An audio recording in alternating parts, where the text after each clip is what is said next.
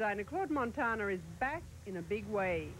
For spring, he gives clothes, particularly dresses, a new structure, a new movement, and a new femininity. This femininity comes through especially in his group of pantsuits in burgundy, black, and midnight blue. All in all, it's a graphic collection, where black and white dominate and yellow adds an occasional zing.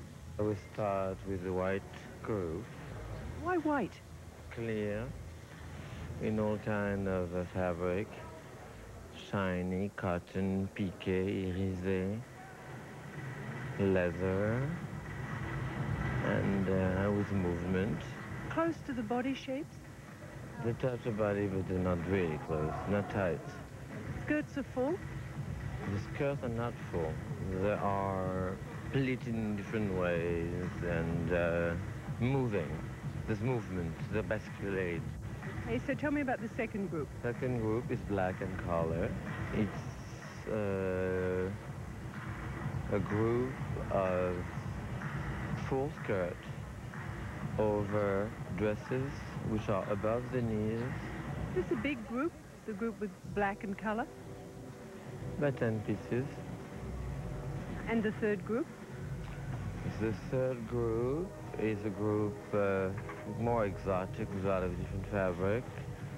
But there are feathers, there are a short thing like bra. And now the last group?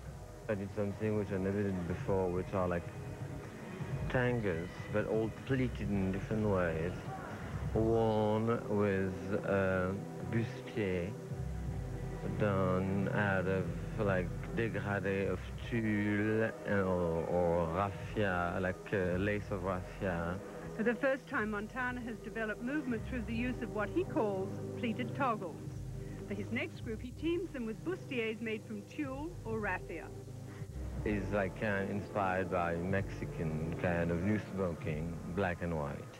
That's Claude Montana and his spring '96 collection. Later on,